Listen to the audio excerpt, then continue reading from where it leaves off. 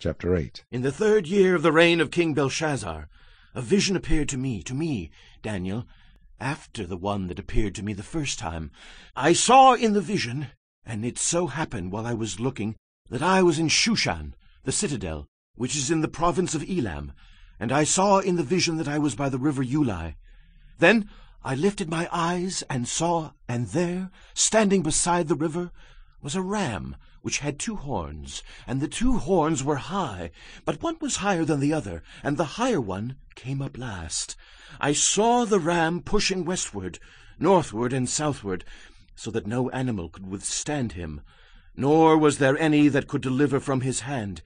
But he did according to his will, and became great.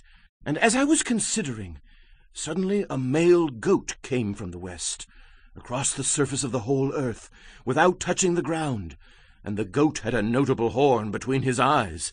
Then he came to the ram that had 2 horns, which I had seen standing beside the river, and ran at him with furious power. And I saw him confronting the ram. He was moved with rage against him, attacked the ram, and broke his 2 horns. There was no power in the ram to withstand him, but he cast him down to the ground and trampled him, and there was no one that could deliver the ram from his hand. Therefore the male goat grew very great, but when he became strong, the large horn was broken, and in place of it 4 notable ones came up toward the 4 winds of heaven. And out of one of them came a little horn, which grew exceedingly great toward the south, toward the east, and toward the glorious land. And it grew up to the host of heaven, and it cast down some of the host, and some of the stars to the ground, and trampled them. He even exalted himself as high as the prince of the host, and by him the daily sacrifices were taken away, and the place of his sanctuary was cast down. Because of transgression, an army was given over to the horn to oppose the daily sacrifices, and he cast truth down to the ground.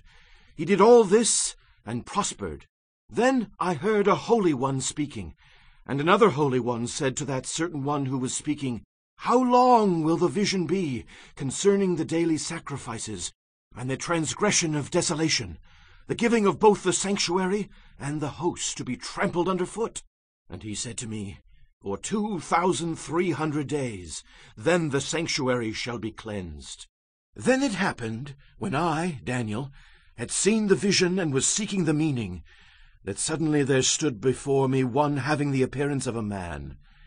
And I heard a man's voice between the banks of the Ulai, who called and said, "Gabriel, make this man understand the vision."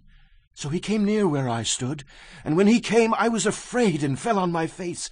But he said to me, "Understand, son of man, that the vision refers to the time of the end." Now, as he was speaking with me, I was in a deep sleep with my face to the ground, but he touched me and stood me upright, and he said, "Look, I am making known to you what shall happen in the latter time of the indignation, for at the appointed time the end shall be. The ram which you saw, having the 2 horns, they are the kings of Media and Persia, and the male goat is the kingdom of Greece. The large horn that is between its eyes is the first king. As for the broken horn and the 4 that stood up in its place, 4 kingdoms shall arise out of that nation, but not with its power. And in the latter time of their kingdom, when the transgressors have reached their fullness, a king shall arise, having fierce features, who understands sinister schemes. His power shall be mighty, but not by his own power. He shall destroy fearfully, and shall prosper and thrive. He shall destroy the mighty and also the holy people. Through his cunning he shall cause deceit to prosper under his rule, and he shall exalt himself in his heart. He shall destroy many in their prosperity. He shall even rise against the prince of princes, but he shall be broken without human means. And the vision of the evenings and mornings, which was told, is true. Therefore seal up the vision, for it refers to many days in the future. And I, Daniel, fainted and was sick for days. Afterward I arose and went about the king's business. I was astonished by the vision, but no one understood it.